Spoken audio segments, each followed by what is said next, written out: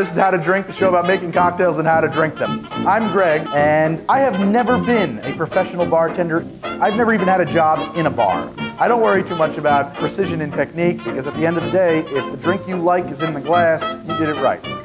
Let's get going. So we're gonna make a Jungle Bird, and I'm calling it a Jungle Bird Bianco. Jungle Bird is a tiki drink from the late tiki period. I think they're from the late 60s or early 70s. Today we are partnered up with our good friends at Luxardo and Anchor Distilling, and we're gonna make our Jungle Bird with bitter Bianco, which is a potable bitter, much in the same family as Campari, but without any artificial dyes or coloring. And I think that it does a fine job of making a Jungle Bird, so let's call it a Jungle Bird Bianco. So we're gonna make this drink in our shaker tin. We're gonna start with a ½ ounce of Demerara syrup. Demerara syrup is nothing more than inverse simple syrup made with Demerara sugar.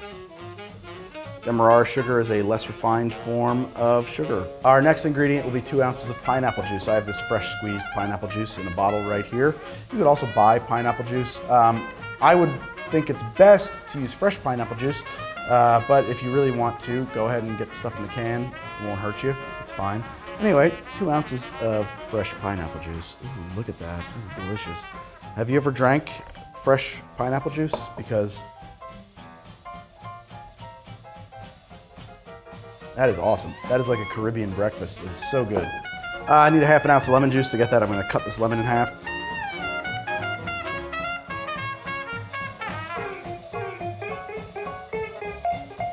And in it goes. So now we need a ½ ounce of lime juice. I got my lime here. I'm gonna throw that in, and boom. And that is a ½ ounce. Now I need 3/4 ounce of my bitter Bianco.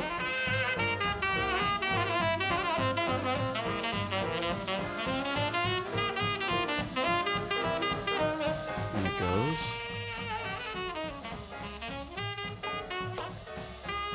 And now I need an ounce and a half of black rum. And we're gonna use Hamilton Jamaican Pot Still Black Rum. So an ounce and a half, in she goes. Delicious black rum. We're gonna shake this drink over cracked ice, and then we're gonna serve it over a big old cube. Let's pour this drink gated, so that we keep all of our ice in our tin, and I'm going to gently pour it right over the top of that cube.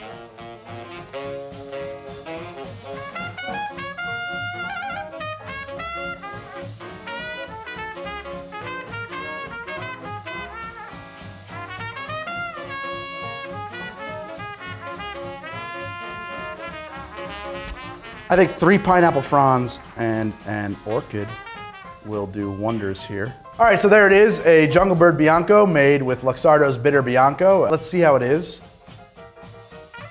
Oh man. The evolution in that drink is very complicated. It is bitter but sweet, and there's some banana I always get in them, and a lot of grapefruit, which is funny because there's neither bananas nor grapefruits in the drink, right? That is a figment of our olfactory imagination. But it's there, we experience it, it's real for us, and that's all that matters.